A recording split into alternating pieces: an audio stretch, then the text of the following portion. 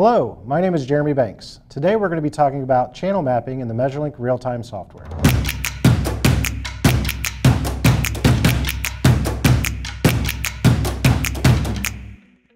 Channel mapping is a function inside of MeasureLink that allows us to determine which gauge is going to measure which characteristic.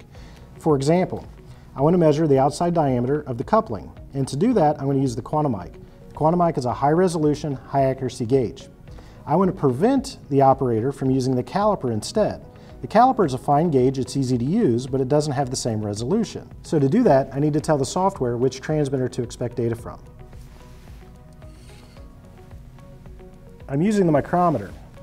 The transmitter hooked up to the micrometer has an identification number that ends in 42734.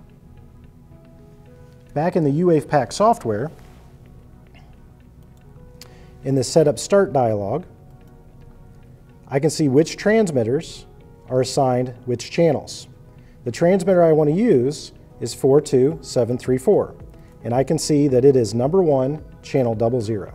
So inside of MeasureLink, I need to tell it to use number 1, channel 00 to use the correct transmitter that matches the micrometer. I'm done with UWavePak. I don't actually need it to measure, so I'm going to go ahead and exit Setup and exit out of the UWavePak software. And that takes us back to MeasureLink.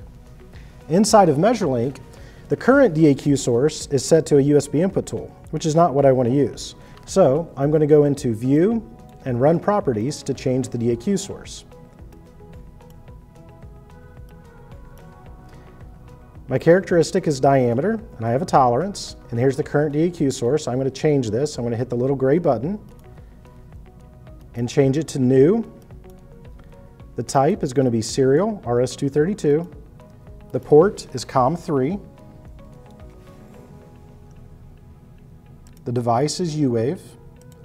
And the channel is number 1, channel 0. This matches the UWavePak software. I'm satisfied with this. I'm going to hit the default button to map it, and then hit OK. So now the DAQ source for diameter is COM3, UWave, channel 0. I'm satisfied with this, so I'm going to hit Save and Close. So in the bottom of the real-time software, I can see that the DAQ source is now COM3 UWave channel 0. So now let's measure. I have the micrometer, I have the part, measure the diameter, I have a number that I'm satisfied with, and I'm going to hit the data button. Every time I hit the data button, I can see that it's collecting data, putting it in the characteristic.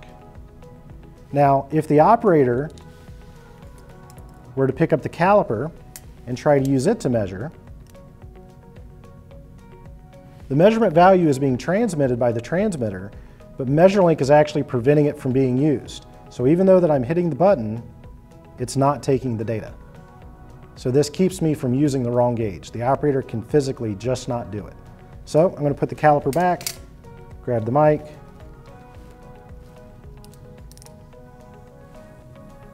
piece number 4.